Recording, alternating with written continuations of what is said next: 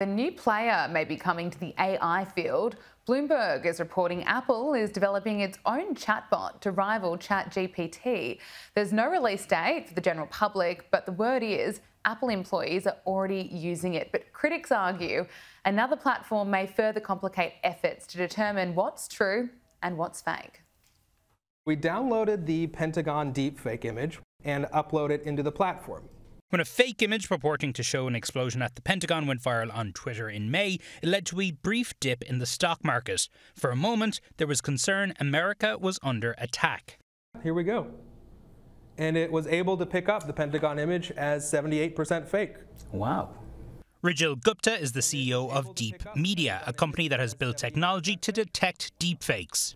So if we look at what actually came through as fake in the detector, a lot of it, again, is about the clouds, right? The lighting conditions on the smoke aren't what a real-world explosion would appear as. Rijul's company is working with the US Air Force as the US government prepares for what some fear will be a deluge of disinformation through deepfakes. The generative AI capabilities are just going to continue to grow. From a national security perspective, what are the concerns here? That photo that claimed that there was an explosion at the Pentagon is one example. Certainly that could be used to target the decision-making process of U.S. leaders. The Pentagon itself has been concerned about deepfakes for some time. Matt Turek and William Corvey are part of the Pentagon's DARPA program. DARPA, shaping the future.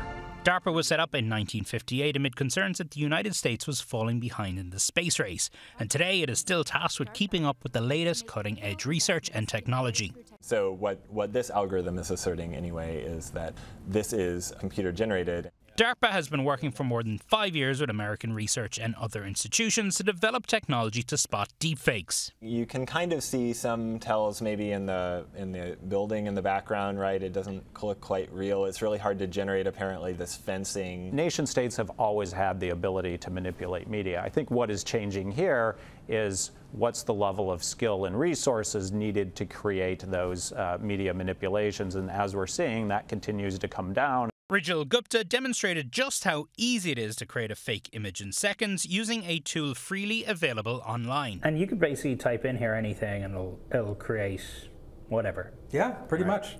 What should we try? What do you want to come up with and create today? Well, what if we create a fake image of Anderson Cooper doing karaoke? Sure. All right, let's see if this one gets it. Also, it's just remarkable how quickly this generates, right? Yeah. Yeah, here we go.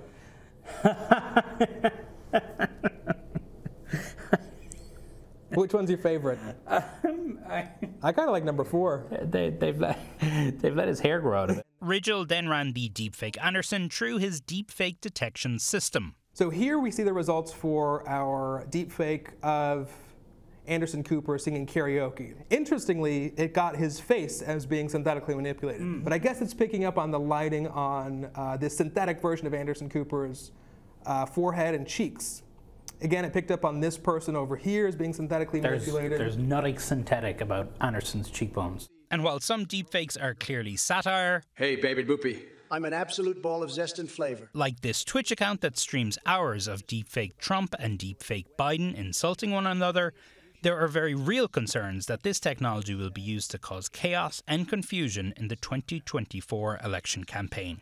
Professor Hani Farid studies deepfakes and disinformation.